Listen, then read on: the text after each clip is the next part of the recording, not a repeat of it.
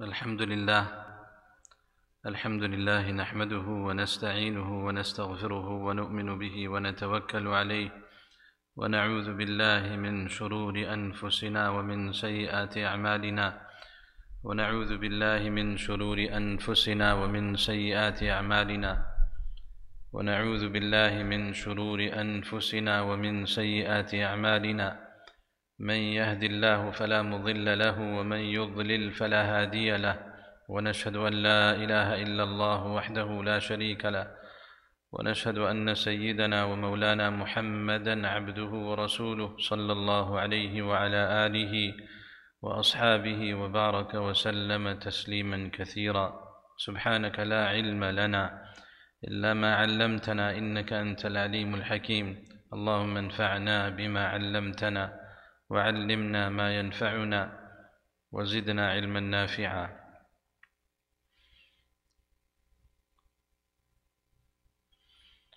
أعوذ بالله من الشيطان الرجيم. بسم الله الرحمن الرحيم.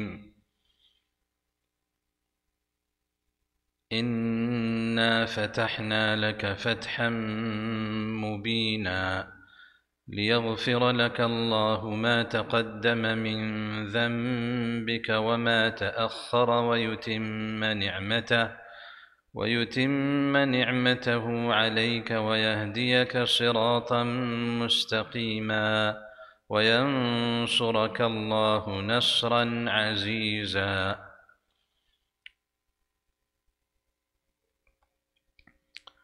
Alhamdulillah, Allah subhanahu wa ta'ala has,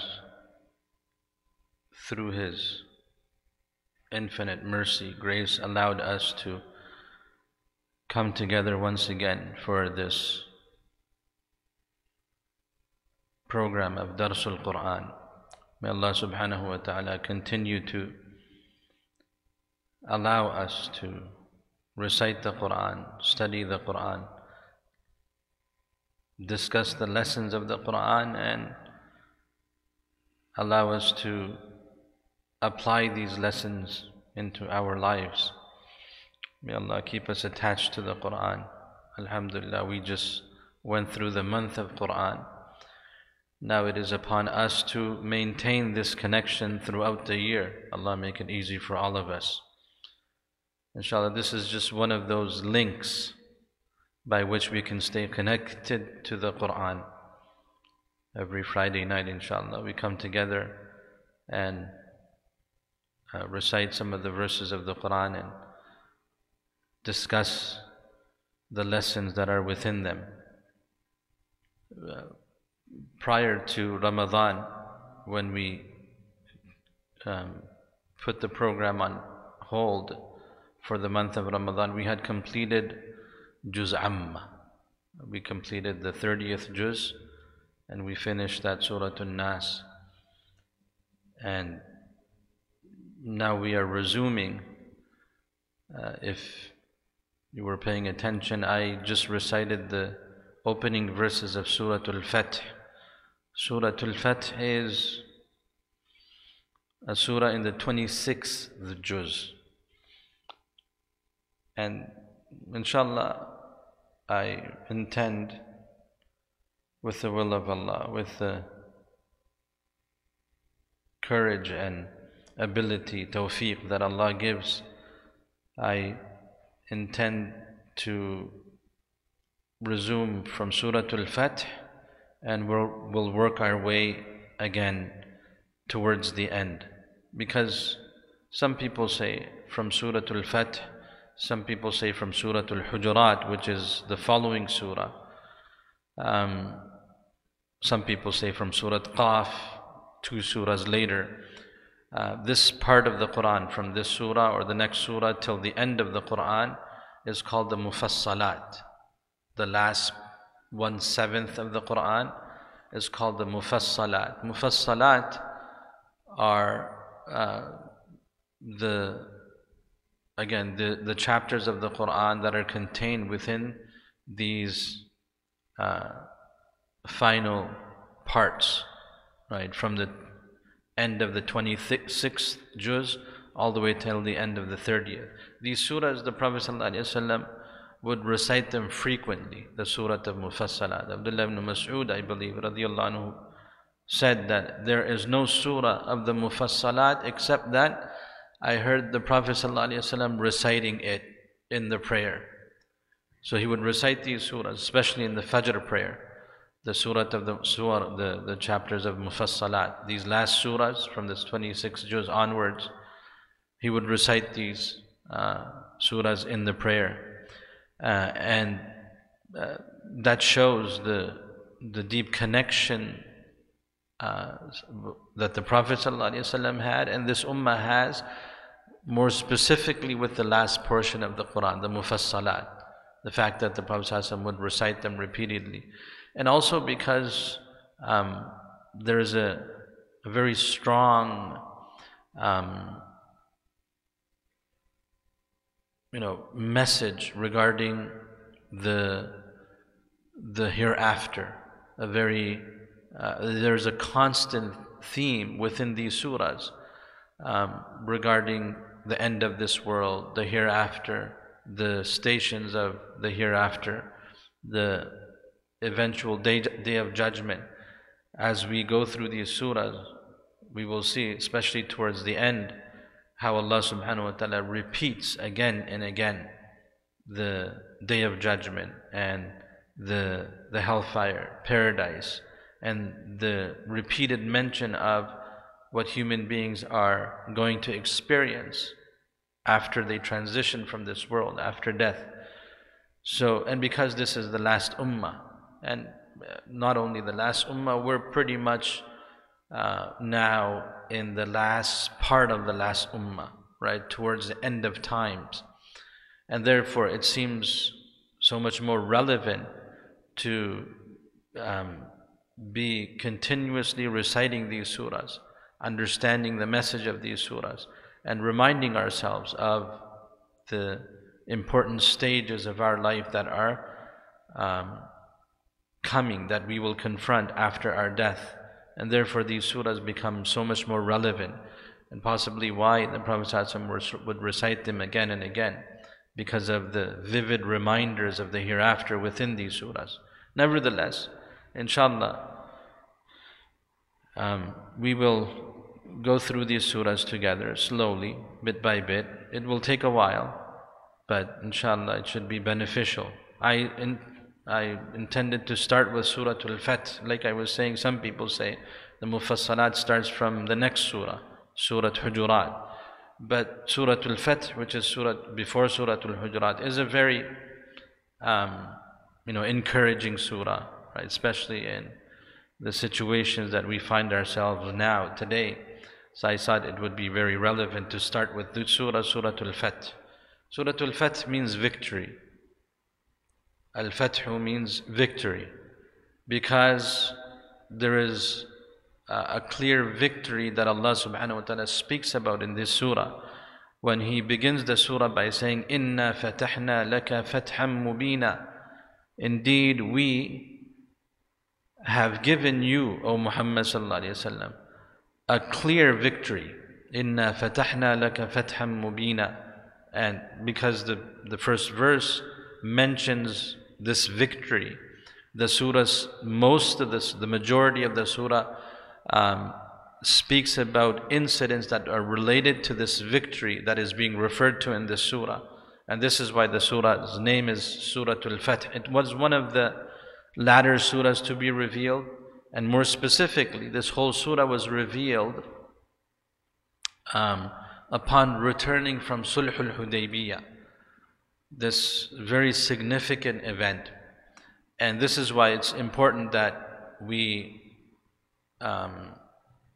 have a picture of this event of Sulh al-Hudaybiyah if we want to understand the verses of this surah, because the majority of the verses are related to one part or another of this very special journey, the journey of Sulh al-Hudaybiyah. And so, inshallah, we'll try to summarize this incident or this whole journey as a background for this surah. Inshallah, if we keep that in mind, then the verses of this surah, we will easily be able to relate them to the incident.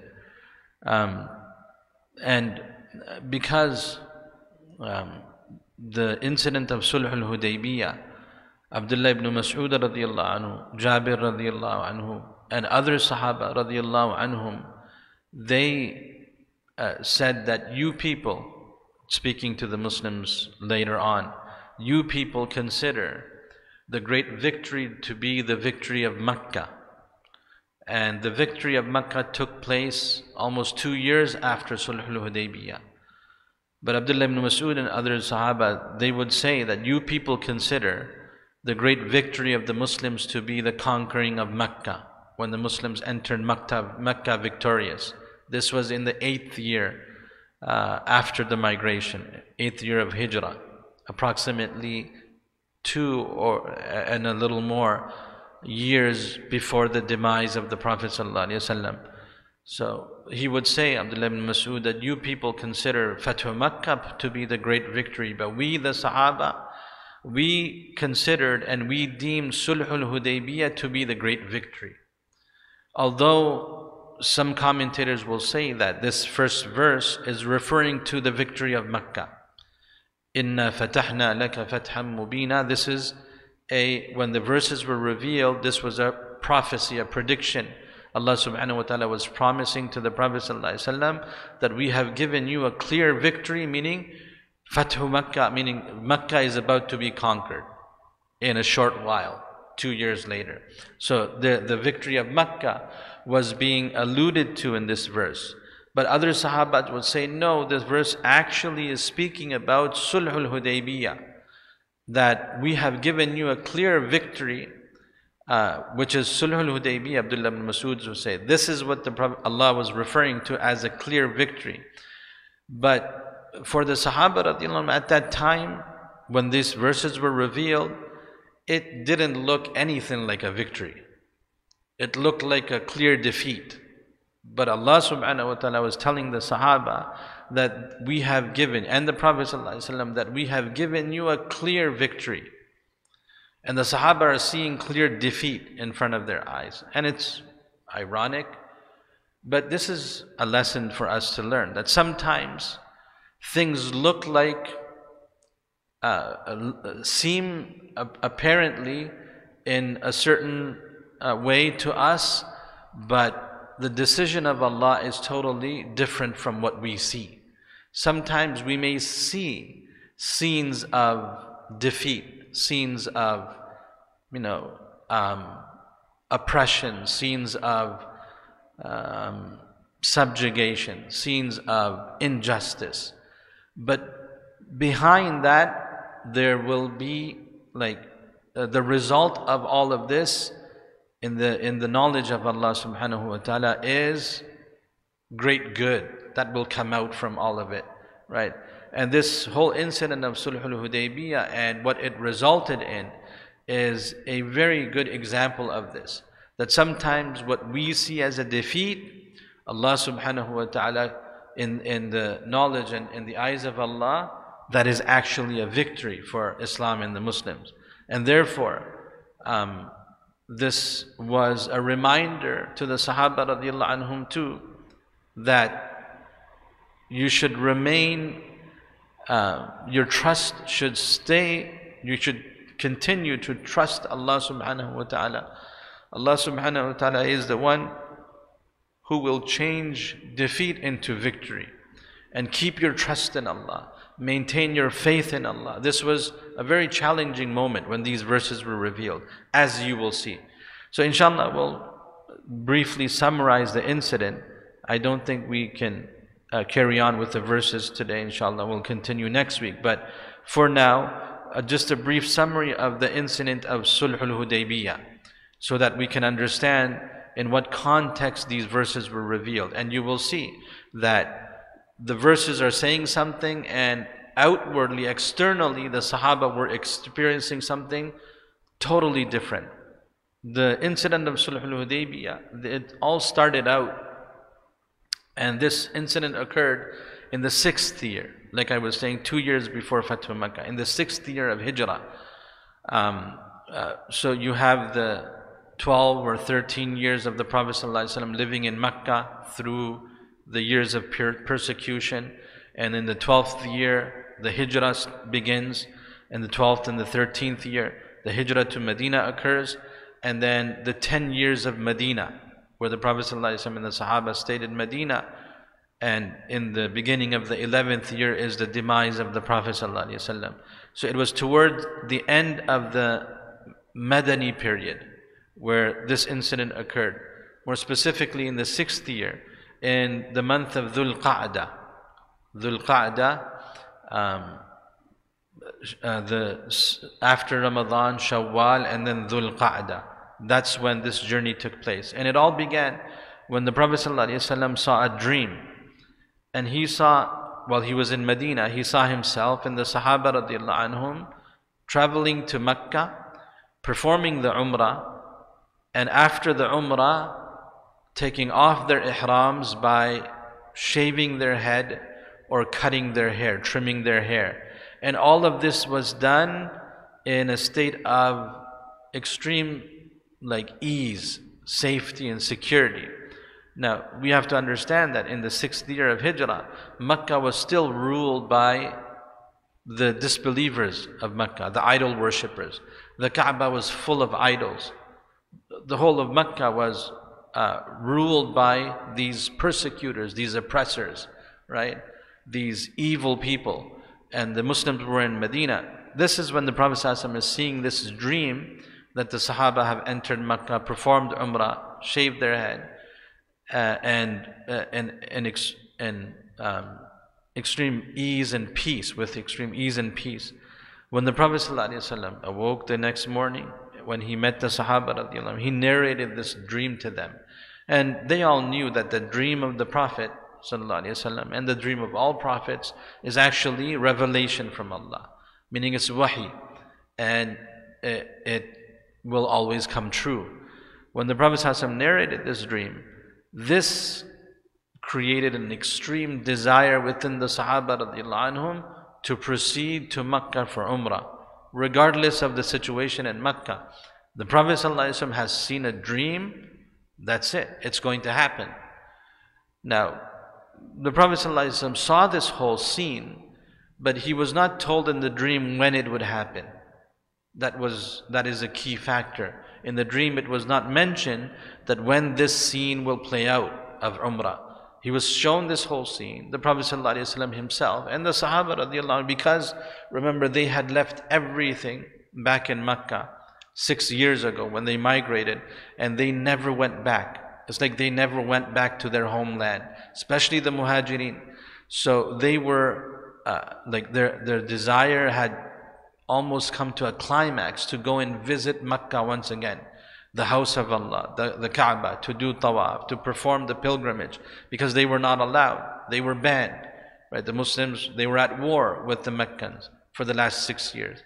Significant wars took place. Badr took place in the 2nd year, Uhud the following year, Ahzab, and many Ahzab 1 year before, Sulh al-Hudaybiyah, and then many other incidents. So this was, they were in a state of war with the Meccans, and in this context, the Prophet ﷺ is seeing this dream, and therefore the Sahaba radiallahu anhu were convinced that if the Prophet ﷺ has seen this, that means we are going to Mecca.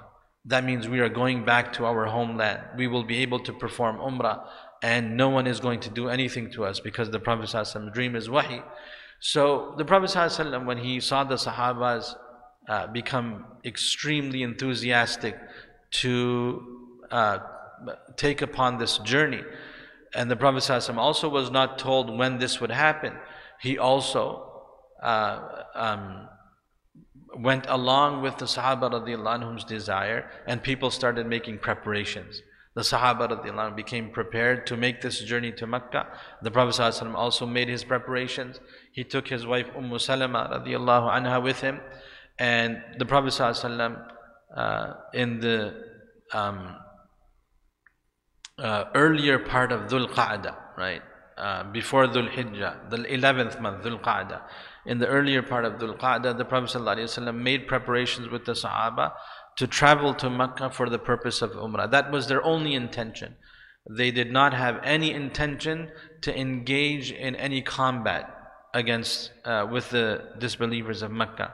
The preparations were made. The Prophet ﷺ put on new clothing, got his qaswa, his camel that he usually traveled on, and they proceeded from Medina and they got to Dhul Hulayfa, and that is where the miqat is, the station from where the pilgrims put on their clothing for pilgrimage, the ihram. The Prophet ﷺ put his ihram from there, and they proceeded from Medina, right, from Dhul Hulayfa, in the state of ihram. They also had the animals that they intended to sacrifice in the haram after their umrah. They're called the hadi animals, the sacrificial animals. They had also taken them along with this whole procession. The commentators say there's a difference of opinion in regards to the number. Some people say 1,400 Sahaba radiallahu anhu were with the Prophet ﷺ, and others say 1,500 Sahaba radiallahu anhum. 1,200 were on foot, and 200 or 300 were on horseback, right? With this whole, basically it was like an army proceeding. And they had weapons, but not significant, because again, they did not have any intentions to go to war with the Meccans. But they did carry their weapons with them. And as they proceeded, because the Meccans had their sources through which they would constantly receive information as to what is going on in Medina, what are the Muslims doing. They received the news that the Prophet ﷺ, with 14 or 1,500 of his companions, is proceeding towards Mecca, and he intends to, he received the news of their intention, but this was like a challenge to the Meccans. When the Meccans heard this, they became furious. Their knee-jerk reaction, initial reaction was, we are never going to let this happen, right? That if the Prophet ﷺ and the Sahaba are able to come into Mecca, perform their pilgrimage and return, this will be like a defeat for us. The news will spread throughout Arabia that the Meccans have been defeated. The Muslims have entered Mecca, they performed their umrah and they went back, and no one did anything to them. This would be like a clear defeat to the Meccans, and they would never be able to tolerate this. So their initial reaction was, we're never going to let this happen. The Prophet ﷺ continued to proceed towards Mecca. The Meccans prepared an army at the head of Khalid ibn al-Walid radiallahu anhu, who had not accepted Islam yet.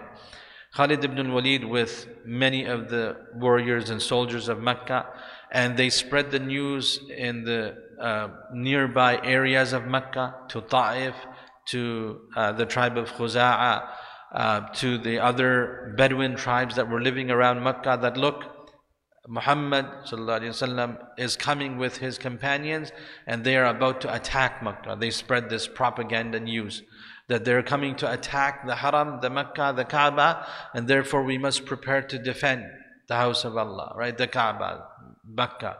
So anyone would be prepared that how can they do this?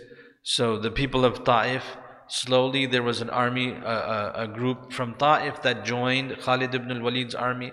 There were some groups from the Bedouin tribes, they also joined Khalid ibn al-Walid and his group of soldiers. And slowly a small army was prepared by the Meccans. This army proceeded outside of Mecca to a place called Qura al-Ghamim, where they were going to anticipate and intercept this whole procession from Medina. They would stop them and not allow them to come close to Mecca.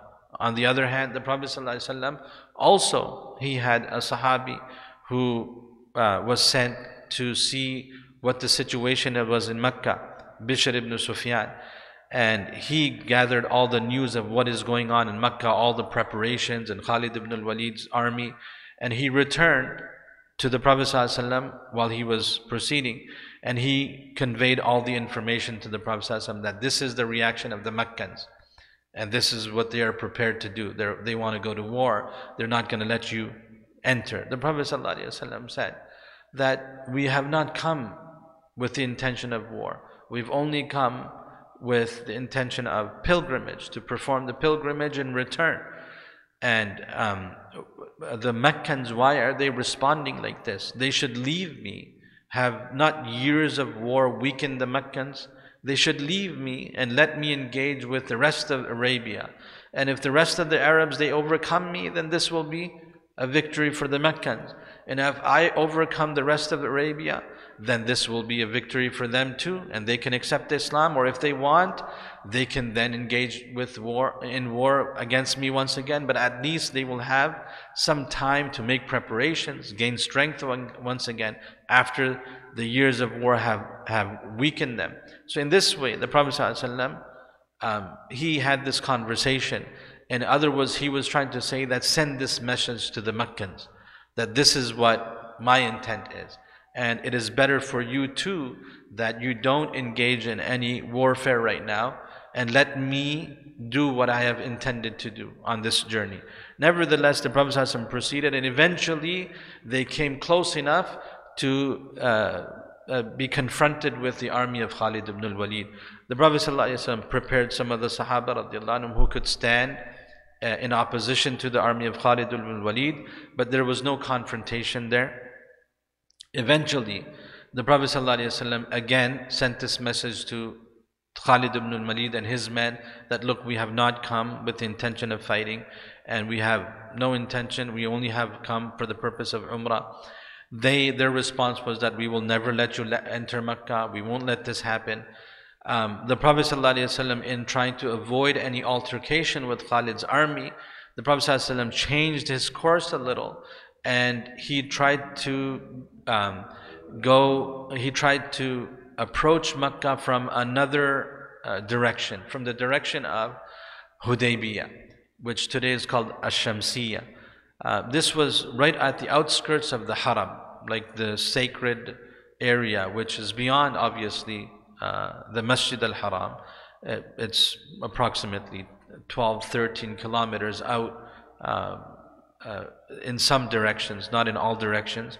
But this sacred precinct, right, which is called the Haram, the whole sacred area, Hudaybiyah is situated so close to the Haram. Some people actually say a part of Shamsiyah, Hudaybiyah is inside the Haram, and part of it is outside the Haram. Nevertheless, the Prophet ﷺ took his companions and went towards Hudaybiyah. When he approached Hudaybiyah, he got to a place in Hudaybiyah where, while he was traveling, his camel either slipped or sat down after some incident. The camel slipped and sat down. When the Prophet ﷺ tried to get the camel to stand up, to continue proceeding towards Mecca, the camel refused. The Sahaba radiallahu anhum tried to get the camel to stand up, and the camel refused again. They started saying, "Oh Prophet of Allah, leave this camel. The camel has become stubborn," right? Meaning that you can't use this camel now, it's acting up. The Prophet ﷺ responded by saying, this camel is not stubborn, and this is not the habit of this camel, this qaswa. The Prophet ﷺ knew the qaswa, and the qaswa knew the Prophet ﷺ. And the Prophet ﷺ understood, right? Now, till now, even the Prophet ﷺ, along with the Sahaba, again, they have this impression that because of this dream that was seen, that they're going to be entering Makkah, they're going to be doing Umrah, shaving their heads and returning, slaughtering their animals, the sacrificial animals, and returning to Medina safe and secure. So until now, even the Prophet ﷺ, in his mind, this is the whole scene that they're anticipating. But currently it doesn't look like it's happening, right? With the obstacle and the confrontation of Khalid ibn al-Walid, and the fact that the Meccans are ready for war, it doesn't look apparently like this is going to happen. But still, the hopes are very high, because again, the Sahaba, they knew that the Prophet ﷺ has seen a dream, it has to happen. And they're all thinking it's going to happen right now, because we have come for Umrah, and the dream is going to be fulfilled. It's going to come true no matter what. So they have these extreme high emotions, high hopes, right? Almost like it's already done. The Prophet ﷺ also. But when this incident occurred, then something occurred to the Prophet ﷺ, that this camel is not moving ahead towards Makkah. And usually it doesn't do this. It does not go against my directives. And if the camel has sat down and is not getting up, this is some indication that maybe this is not the time when this dream is going to be fulfilled. That's the moment where this may have occurred to the Prophet ﷺ. He said that this camel, its habit is not to be stubborn like this, and it would not do this. This camel has been stopped by the one who has stopped the people of the elephants. Habasahu habisul fil. Meaning the Prophet ﷺ is trying to say that Allah has commanded this camel. Innaha ma'mura. Allah has commanded this camel. It is Allah who has stopped this camel from going ahead towards Mecca. The one who had stopped the elephants, Ashabul Fil, the people of the elephants who had come to destroy the Kaaba. He has stopped this camel too. And then the Prophet ﷺ said, by Allah, if the people of Quraysh are ready to make a truce with me and make conditions with me, I will accept any of their conditions that have to do with preserving the sacredness of the Haram, of the Kaaba, right? And the sacredness of the Sha'air, right? The signs of Allah subhanahu wa ta'ala. Any conditions they put so that we can preserve the sacredness of this place, I will be ready to accept. And the Prophet ﷺ then intended to camp in Hudaybiyah and not proceed ahead. So this is exactly what happened. The camel then stood up. The Prophet ﷺ told the Sahaba to settle down in Hudaybiyah. And they all settled down. Hudaybiyah was a place then where there was very little water. This whole journey, we've skipped a lot of aspects of it. We're just trying to summarize it. But this whole journey, there were many incidents that took place, blessed occasions, many miracles of the Prophet ﷺ that the Sahaba radhiyallahu anhum saw on this journey. And this is why this was a very special journey, very blessed journey. One of the miracles was when the Prophet ﷺ was in Hudaybiyah, when they camped there. The Khalid ibn al-Walid and his army had taken over all the areas where water was available. And the only place in Hudaybiyah that was available for the Prophet ﷺ and the Sahaba, there was very little water. And this was of concern to the Prophet ﷺ and the Sahaba. There was a well that had almost dried up. The Prophet ﷺ, he gargled water in his mouth and he rinsed it into the well. And he gave one of his arrows and he said that put this arrow into the well, like drive it into the bottom of the well, the arrow. As soon as the Sahaba radhiyallahu anhum did this, the well started gushing forth with water. To such an extent, the water came up to the rim of the well, and all the Sahaba, all 1400, were able to have water from there and fill all of their utensils for water. And ample water was available. The Sahaba, when they saw this, this was a clear mu'jiza, miracle of the Prophet ﷺ. And while they were in Hudaybiyah, that's when negotiations began between the Prophet ﷺ and the people of Mecca. Basically, instead of going to war, they opened up like a diplomatic channel, right, to try to come to some mutual understanding. So the Prophet ﷺ opened up this channel of communication with the Muslim, between the Muslims and the disbelievers of Mecca. And this communication began. Initially, the Prophet ﷺ sent, not initially, but from the Meccans, initially Budayl ibn Waraqa. There were a couple of ambassadors that came to discuss the matter with the Prophet ﷺ. Initially, Budayl ibn Waraqa al-Khuza'i, who had joined forces with the Meccans, he came. He was a great leader, and eventually he also accepted Islam later on. But he came right now on behalf of the Meccans to speak to the Prophet ﷺ. The Prophet ﷺ, when he met Budayl ibn Waraqa in Hudaybiyah, he went through that whole conversation that he had before. That, look, we have only come with the intention of Umrah. We are not here to fight the Meccans. Why would we fight the Meccans? They have gone so weak. And, it is better for them that they make a truce with me and let me engage with the other people. And that whole conversation, that it is better for them if they leave me alone. If they want, they can regain their strength, replenish their forces, and then if they still want to fight, I will be ready to go to war with them, and I will be ready to combat them until the last man. Even if I am the last man standing, I will fight for this deen, right? If they prevent me and if they try to stop me. So Budayl ibn Waraqah saw this determination. He also saw that truly the Prophet ﷺ and the Sahaba, because he saw all these sacrificial animals with the signs that they're going to be sacrificed in the haram after the pilgrimage. So he realized that the Meccans were not speaking the truth, they were lying. The Prophet ﷺ was not coming to attack the Meccans. He actually was only coming for the pilgrimage. So he also realized that he was deceived into joining this army. He went back and took this message to the Meccans saying that, look, he's not here to fight, right? Just let him in. They can perform their umrah in return, and this is better for you people. The Meccans were so adamant, stubborn, that no, we will never let him in. We will go to war with him. The Meccans sent, after Budayl ibn Waraqah, they sent Urwa ibn Mas'ud al-Thaqafi, who was from Banu Thaqif, Ta'if. He had a similar conversation. Urwa ibn Mas'ud, there are narrations of his discussion with the Prophet ﷺ. When he came to meet the Prophet ﷺ, he didn't only come to, he knew, obviously, he had heard the message of the Prophet ﷺ. The Prophet ﷺ repeated the same message to Urwa ibn Mas'ud, but he also came to observe the whole army that was with the Prophet ﷺ, the Sahaba. He saw the Sahaba radiallahu anhum, because he stayed there for a period of time. He saw the Sahaba radiallahu anhum, when the Prophet ﷺ would perform wudu, the water that would fall off the limbs of the Prophet ﷺ, they wouldn't allow that water to fall on the ground. They would catch the water and rub it over their bodies.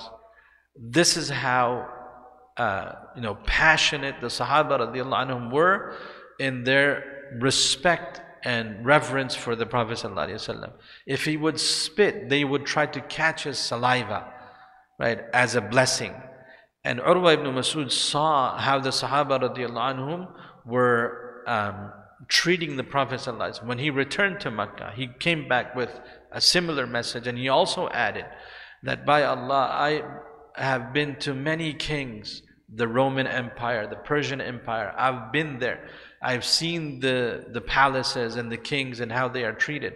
But I have never seen a people that respect their king so much and honor him and revere him so much, like the way the companions of the Prophet Muhammad ﷺ, because they didn't believe he was the Prophet, the companions of Muhammad treat him. I haven't seen this treatment in any king's court.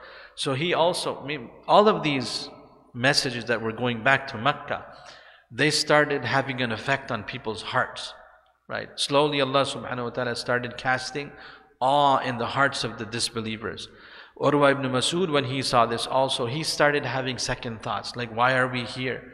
We were told that these people are coming to attack Mecca, but I saw something totally different. They're not here to attack Mecca. They're here for the pilgrimage. Why are we stopping people from performing pilgrimage? This is something evil to do. This is sacrilegious. We shouldn't be doing this. We should be accommodating people who are coming for the pilgrimage, not attacking them or preventing them. Eventually, Urwa ibn Mas'ud decided that, look, if you people, Meccans, he told them, if you people are not going to listen, are not going to allow him, I'm leaving. I don't want anything to do with this. Urwa ibn Mas'ud took his people and went back to Ta'if. Budayl ibn Waraqah also left the ranks of the Meccans. He said that, you people, truly you have an evil intent, and these people are not here for what you people say they are here for. And I don't think we should be stopping them. Likewise, one of the leaders of the Bedouin tribes, he also went to meet the Prophet ﷺ. A similar conversation took place, and he ended up with the same conclusion, that we shouldn't be preventing these people. And he also took his men and he started leaving. This caused friction in the ranks of the Meccans now, because people are breaking away. The truth is being revealed, and now they're seeing what the truth is. They were being lied to, and they shouldn't have any part in this evil plan that the people of Mecca have, the disbelievers of Mecca. So while this was also happening, the Prophet ﷺ also wanted to send someone on his behalf to the Meccans to speak to them. Initially, he appointed Umar radiallahu anhu and said, Umar, you go and speak to them. Umar radiallahu anhu said, O Prophet of Allah, like, you know, the people of Meccans hate me. Like, I'm their, worst enemy, right? I did what I did when I was in Mecca. And I don't even have a significant family backing in Mecca that can protect me if I go there alone. I can suggest a person who is more influential in Mecca and who has a family backing, he would be more appropriate for the job. And he suggested that Uthman ibn Affan radiallahu anhu be sent to speak to the people of Mecca. The Prophet ﷺ accepted this opinion, this suggestion, and said, yes, he is more appropriate. Uthman radiallahu anhu was given the job to go to Mecca and speak to the Meccans and the leaders of the Mecca. He was also given a message from the Prophet ﷺ for the Muslims who were still in Mecca, but they were weak, they were feeble, the women who were not able to migrate. There was still a group of Muslims who were still in Mecca. A lot of them were being persecuted, but the only reason why they were still in Mecca because they had no way to migrate due to their weakness, their feebleness. So there was still a group of Muslims in Mecca. The Prophet ﷺ also sent a message to them with Uthman radiallahu anhu. Uthman radiallahu anhu, initially he met with Khalid ibn al-Walid again before going to Mecca. He presented this message to Khalid ibn al-Walid. He refused. Then Uthman radiallahu anhu, on his way to Mecca, he was met by a very close relative or friend of his, Aban ibn Sa'id. He came out to meet Uthman when he heard that Uthman is coming.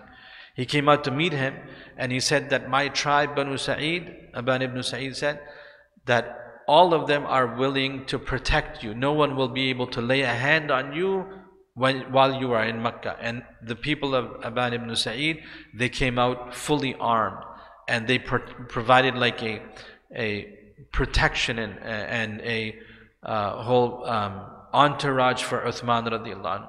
Uthman radiallahu anhu came to Mecca in this state and no one was able to lay a hand on him.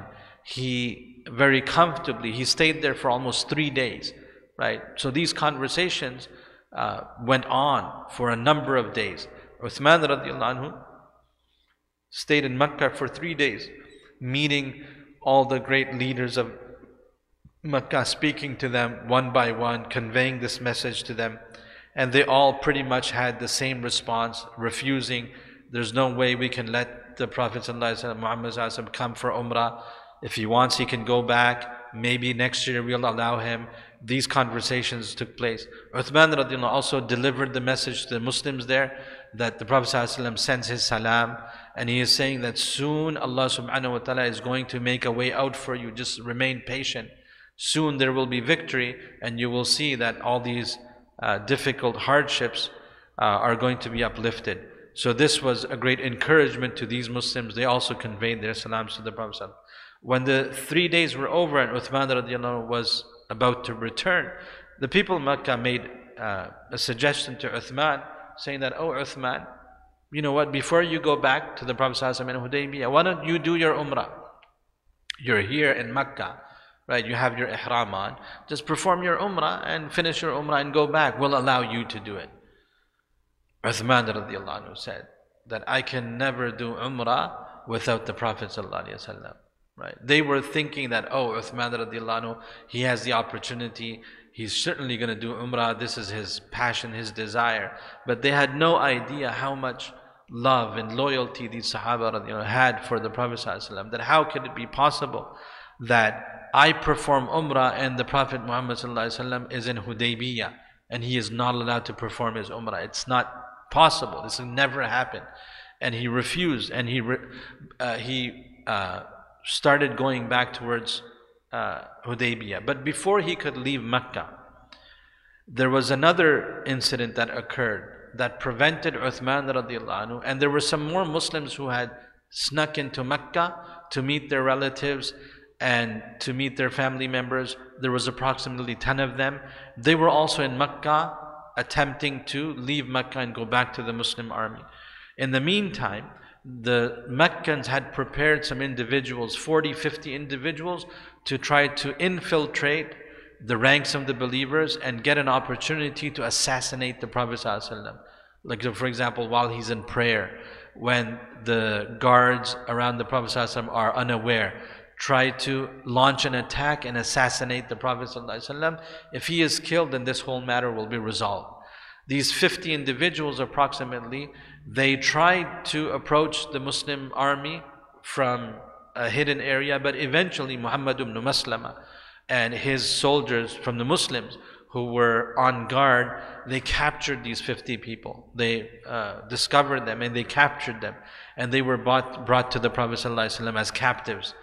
At the same time, there were some minor skirmishes between Khalid ibn al-Walid's army, who was still standing with his army on guard and close to the Muslim army. There was some minor skirmishes. One of the Sahabis also was killed in these skirmishes. There was some pelting of stones, shooting of arrows that occurred, but very minor skirmishes. And because of that,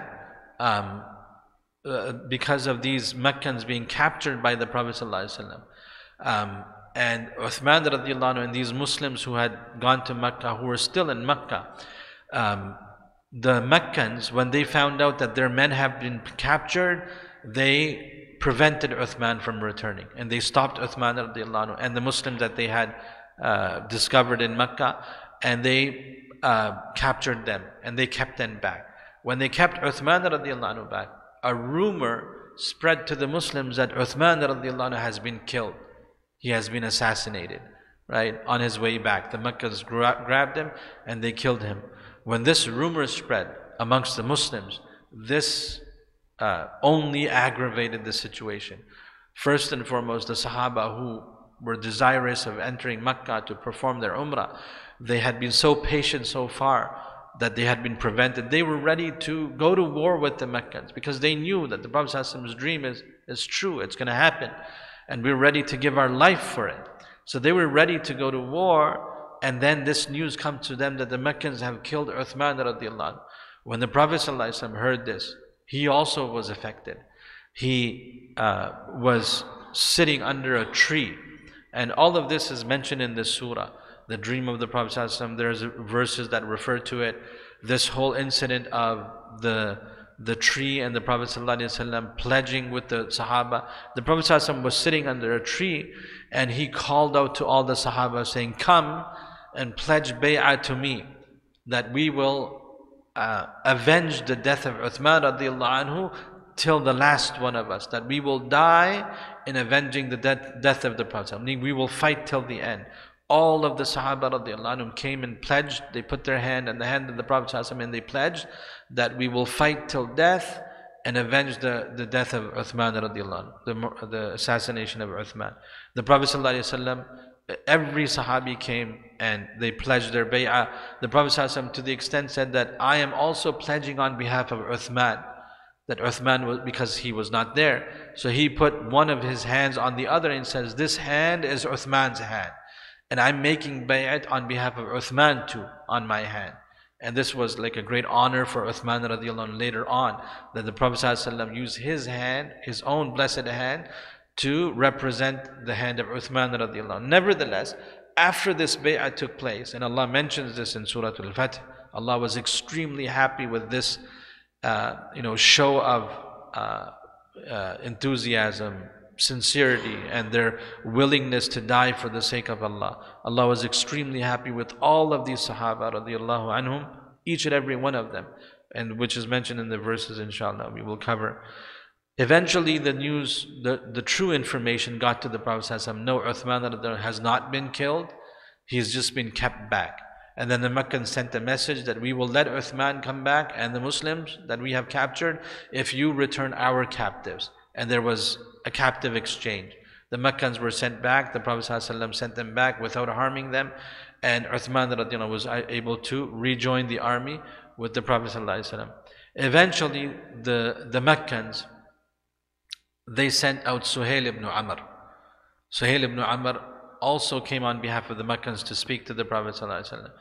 Suhail, initially he spoke to the Prophet ﷺ. He got the same message from the Prophet ﷺ, came back to the Meccans and said, "Look, we might as well, these people are they have no intention of war. They're only here for pilgrimage. It's best in our best interest. We don't go to where them. They're so enthusiastic. They're ready to die for the sake of Allah. They're ready to go to war. It's better that we don't engage with them, right? And in the meantime, Allah had struck awe in the hearts of disbelievers, and over the days, all the desertion that occurred, many of the tribes that had left the Meccans, this also weakened their resolve. They became soft, they weakened their resolve. And eventually they said, okay, they told Suhail ibn Amr, okay, you know what, go out and try to agree upon some truce with the Prophet ﷺ. So Suhail ibn Amr was sent again with Huwaytib ibn Abdul Uzza and another one of the Meccans. Three of them went out to negotiate with the Prophet ﷺ a truce. When the Prophet ﷺ saw Suhail coming, because Suhail, the name Suhail is from the root word Sahlun. Sahl means easy or soft. When the Prophet ﷺ saw Suhail coming, he says, Sahul al-amr. He took a good omen saying, now the matter is going to be resolved, right? Because Suhail is coming. He's coming with softness. The Meccans have softened up now. So now they will agree to some terms. So Suhail ibn Amr came and he expressed the willingness of the Meccans to agree to some terms of a truce. Inshallah, we'll have to pause here. We'll speak about the conditions of the truce.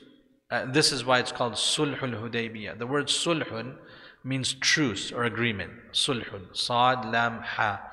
And Hudaybiyah because this Sulh, this truce, this treaty was agreed upon in Hudaybiyah. This is why it's called Sulhul Hudaybiyah.